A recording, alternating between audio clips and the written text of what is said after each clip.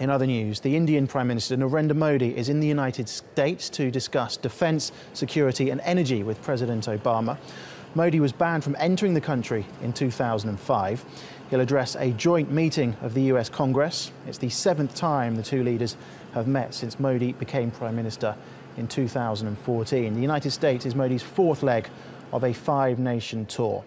Well, let's take a closer look at the two countries' commercial ties. Well, trade between India and the US has jumped from $60 billion to more than $107 billion since 2009. Both countries are also boosting foreign direct investment in each other's economies.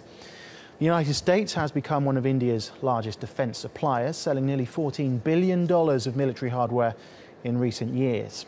Both countries have agreed to work together to safeguard strategic interests like freedom of navigation. That includes in the South China Sea, where tensions with China have increased. Well, let's get more on the significance of Modi's trip to the United States from Subrata Mitra, the director of the Institute of South Asian Studies, NUS. Thank you very much for your time. So why is Modi visiting the United States then? What are some of the key policies and deals that he'll be looking to push through?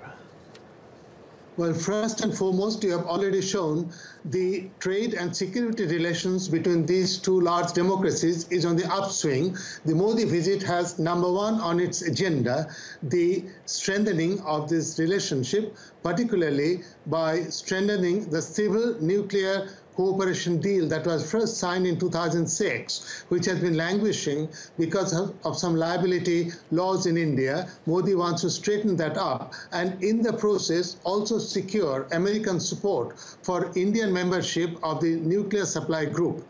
And while he's at it, he will surely try to increase the number of H-1B visas to Indian technicians working in the United States. There are, of course, other reasons. The signal to the 2 million Americans of Indian origin, you have seen 2 of them already in your program, Mr. Richard Verma, the American ambassador to India, and Nisha Vishal, the Assistant Secretary of State for Central and South Asia.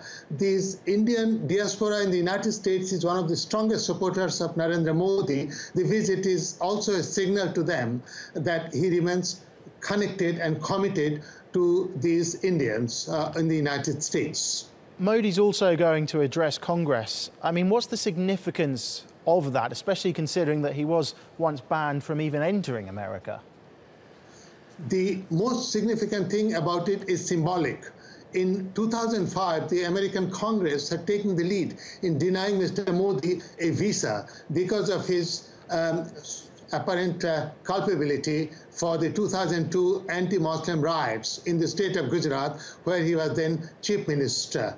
Now, this address to the Congress puts all of that behind, and it shows not only the American president, but American Congress is also committed to proper relationships based on respect and dignity on both sides. You mentioned there that they're looking to strengthen the nuclear deal that's been languishing in recent years. What exactly will the strengthening of that deal mean? What will it entail? The strengthening of it would mean clearing up the possibility for American companies to build civilian nuclear reactors in India. They have been reticent because of the terrific liability laws that India had come up with. For in case of accident, these are now being looked at in a manner which will make it easier for American companies to do business in India. Modi's been spending a lot of time outside of India recently, travelling a lot. Why does he have such a packed travel schedule? What's his motivation here? The whole motivation is that India is trying to do international business with a number of constituencies that are complex in character. For example, this last visit, which includes Afghanistan and Qatar, comes on the back of the visit to Iran. These are Islamic countries where India wants to keep good relations. And it's also a signal to them and to India's 150 million Muslims that though Narendra Modi is a Hindu nationalist and leads the Hindu nationalist BJP, Muslims of India are safe, and India is ready to do business with Islamic countries and the Islamic world. OK, Subrata Mitra, thank you very much for your insight. Thank you for your time.